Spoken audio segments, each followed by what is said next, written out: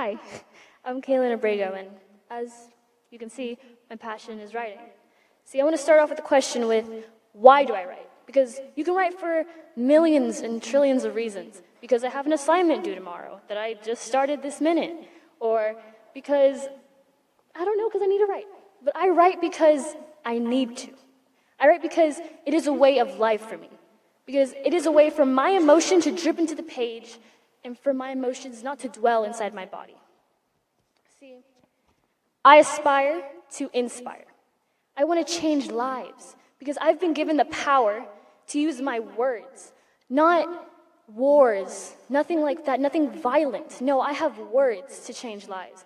I've seen what my words can do to people. It is, honestly, it's beautiful. It's the most beautiful thing in the world. Having my words touching a soul, being able to create such beautiful masterpieces, because writing is not just words, no, not at all. Instead, it is art. It is cultivated, chaotic mess. It is art. See, it brings people together, and it tears them apart, and it builds you up and it knocks you down. Because words have millions of reasons of why they describe and define who you are. I heal people. I heal people with my words. If a person is in pain, I can make them feel better. Doctors, they use medicine, spend millions of dollars on trying to figure out what is wrong with a person. I can heal them in a minute because of my words. I heal myself to heal others. Emotion is beauty. It is chaotic. It is a mess. And it's all over the place because the human mind is incapable of controlling itself. It needs a place to let itself go. It needs a place to dwell. Because if you let your emotion fester inside of you and let it coop up and contain itself, you will ruin yourself. Writing is a way for me to express myself. It is a definition of who I am. I'm going to read a poem that I wrote. There is beauty in my chaos, sweet and dangerous beauty. And there is destruction in my love, as it calls for prices to be paid.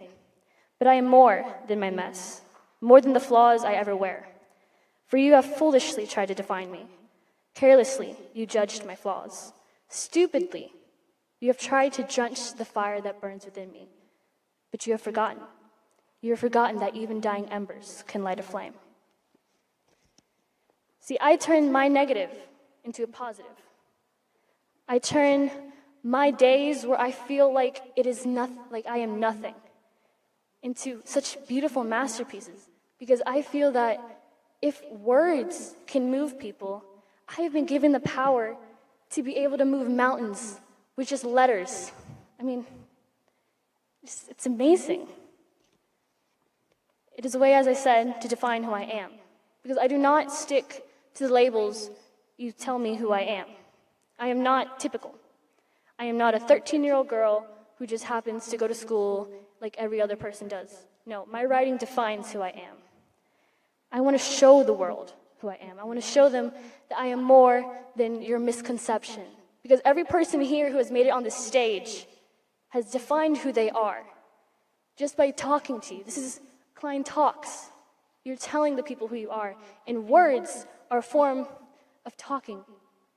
They communicate. You bring yourself together. I am connecting with you by talking about who I am, by using my words. I am more than anything that your mind can conjure, more than anything any person has ever tried to stick on me, because I am not a label. I'm not a definition. No, I'm a writer, and I choose to be who I am.